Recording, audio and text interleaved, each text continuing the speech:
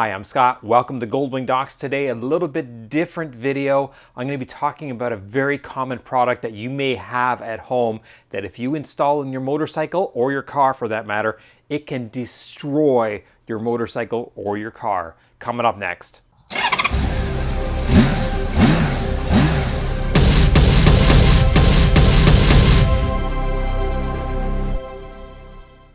I do apologize for this disastrous setup here. I know I'm usually in my garage or you'll have a decent background, but as some of you know, I'm liquidating the parts store, which is still left behind me, some of it, about half of it's still there. So things are a bit in flux. I had to find a little bit of space where I could actually record one of these videos. Today we're going to be talking about electricity. I know some people run screaming when we talk about electrics and electricity because it's just this foreign thing that they don't understand.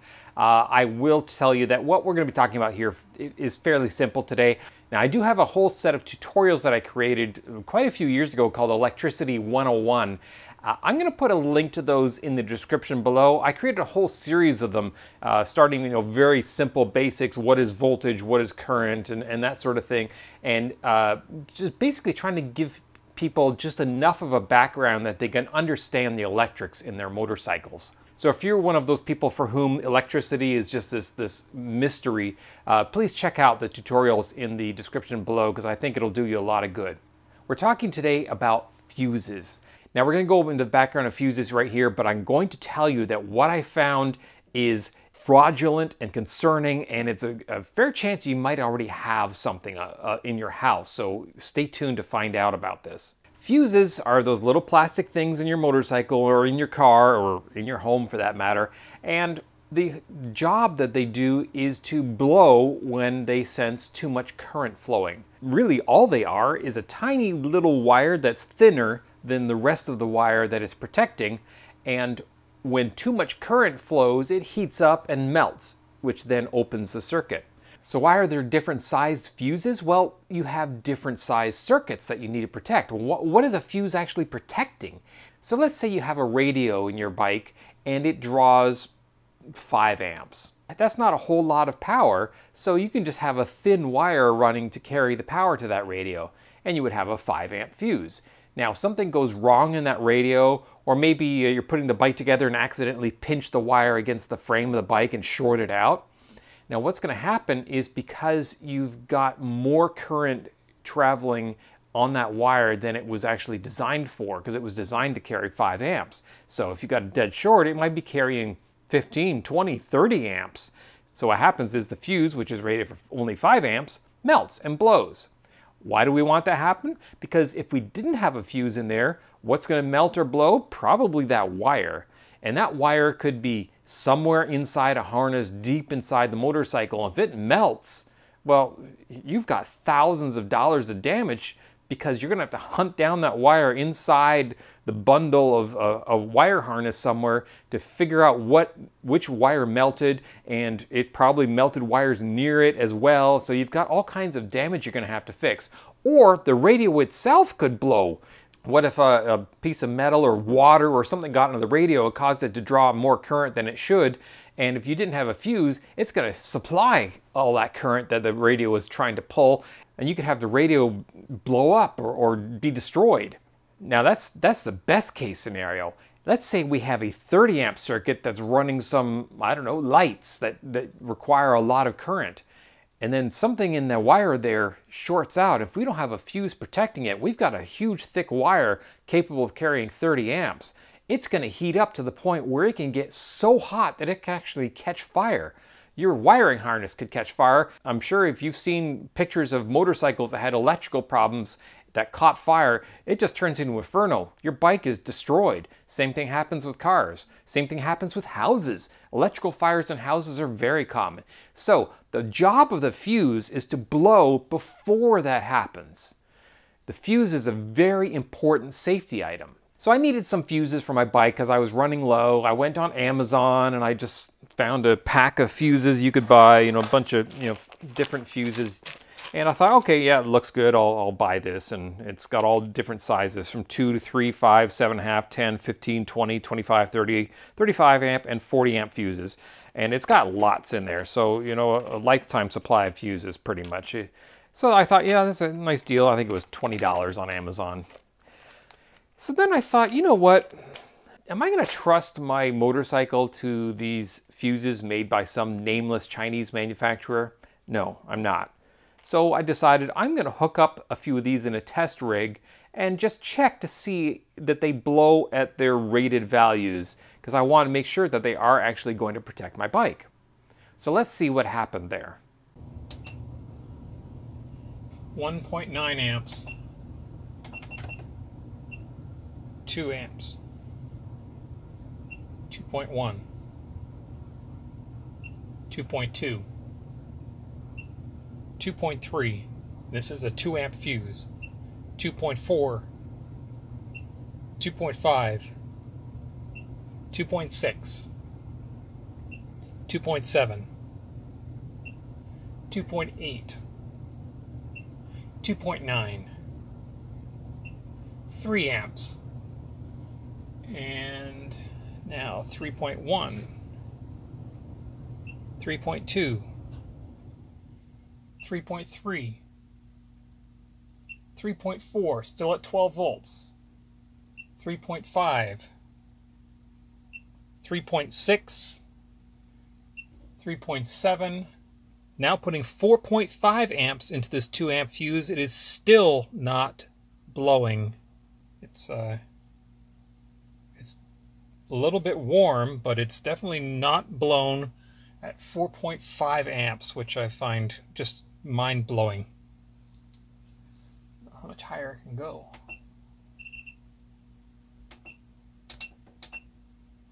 All right, now 9.5 amps. Now putting 9.5 amps into this 2 amp fuse, the fuse is not blowing.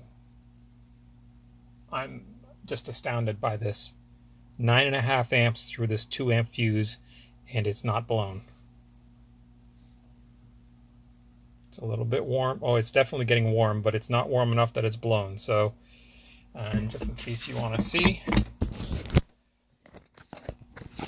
here it is right there. 9.5 amps, 22 watts going directly through that resistor.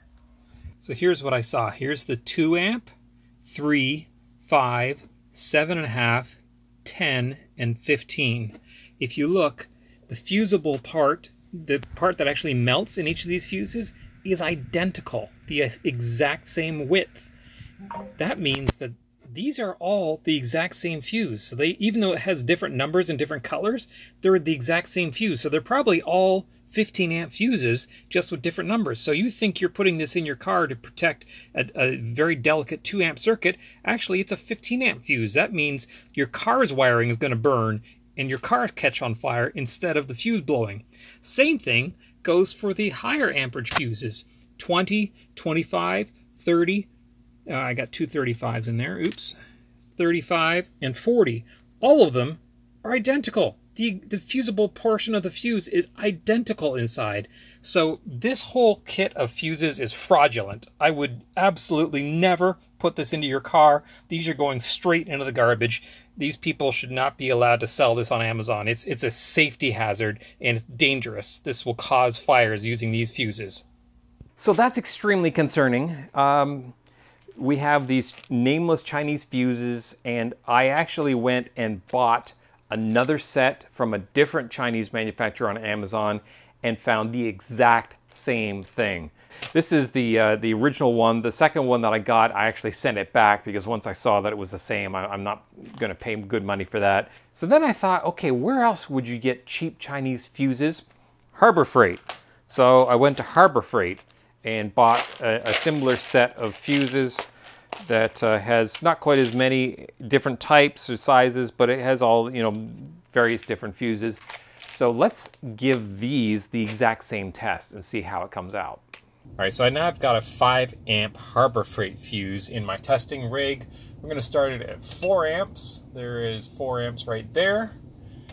And we'll start increasing that. There's 4.1, 4.2, 4.3, 4.4, 4.5, 4.6, 4.7, 4.8, 4.9, and there's 5 amps, the rated value of that fuse. 5.1, 5.2, 5.3, 5.4, and 5.5. We're still seeing power going. 5.6, 5.7, 5.8, 5.9.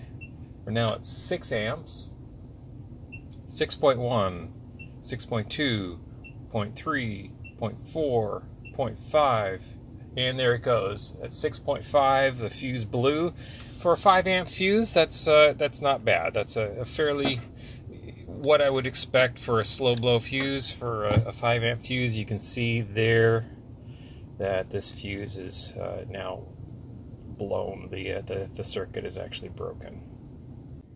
Now let's look at the Harbor Freight fuses. We have 5, 10, 15, 20, 25, and 30 amp. You can see very clearly the 5 amp is much thinner than the 10, which is thinner than the 15, and so on. Now the last 3 do look similar, but if you actually tip them upwards, you can see that they're actually thinner in profile. So if I get these standing up on end, and you look down inside, you can see the, what is that, the 20 amp is thinner than the 25, which is thinner than the 30. So at the higher amperage fuses, the width this way is the same, but it's actually thicker itself inside. So the takeaway from this is that the Harbor Freight fuses are not fraudulent and actually blow at their rated values.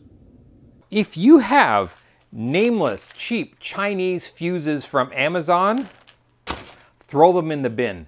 Throw them away. Do not use them. If you have used them anywhere, in your motorcycle, in your car, go in there, take them out, get rid of them, throw them away. Harbor Freight fuses, they're fine. They blow when they're supposed to. They are all the different sizes. They're not all the same size, just like we saw with the cheap nameless Chinese ones from Amazon. That is the message I want to tell you today. I hope that helps somebody. If you do have those fuses, I hope it helps people be safer. It's a really dangerous and absolutely fraudulent thing for Chinese companies to be doing this. It's unbelievable that Amazon lets this kind of thing go on. I have reported it to Amazon. I don't expect Amazon will actually do anything. They won't pull the product or anything, even though it is an extreme safety hazard. So if you found this video helpful in any way, please click like, subscribe, click that little bell. It really helps us out when you do that, and it lets you know when we post one of these videos online. If you have any comments, questions, corrections, anything else to say about this video, please leave it in the description below. And don't forget to check out the Goldwing Docs forum. We have 94,000, actually it might be 95 by now, I'll have to check. But lots and lots of members, Goldwing owners just like you, friendly people just waiting to say hi or help out with any problems you might have. Thanks for watching. Hi, I'm Scott. Welcome to oh my God, wrong YouTube channel. So if you do have these cheap Chinese fuses from Amazon, don't use them. Throw them in the, oh, God damn it.